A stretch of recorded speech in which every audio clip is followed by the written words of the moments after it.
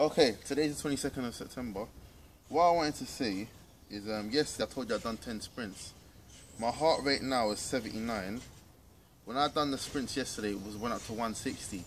My maximum heart rate is 195. That's my maximum heart rate. Today I just done chest. Went to the gym.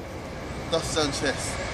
Unfortunately, I want to do a lot more like core workouts straight after my gym, after the gym session. But I don't know. Last night I felt my stomach felt really bad. I had diarrhea, all that.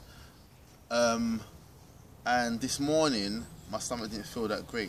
I'm going to the gym later, but what I've done today is literally just chest. I haven't even done abs.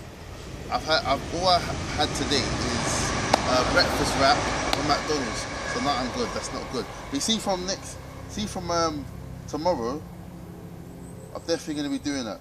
So you see, I can feel it's a lot smaller. You see, my skin feels thinner. What are you looking at? You see a difference? Yeah, it's coming through a bit. Yeah, but you see, I want to see a difference this Sunday. So, for instance, I'm going to be going to the gym. I'm going to the gym twice. But I want to make sure after every gym session that I'm going to be doing a lot of core workouts.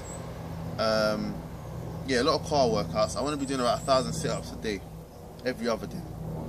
If you cut that ugly beard off, it might help. But I want to do some. I'm in the gym today. Yeah, I want to do some ab workout. My stomach feels a lot better, so I am going to do some ab workouts.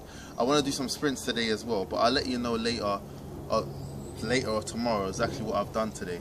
But yeah, that's it. Sideways.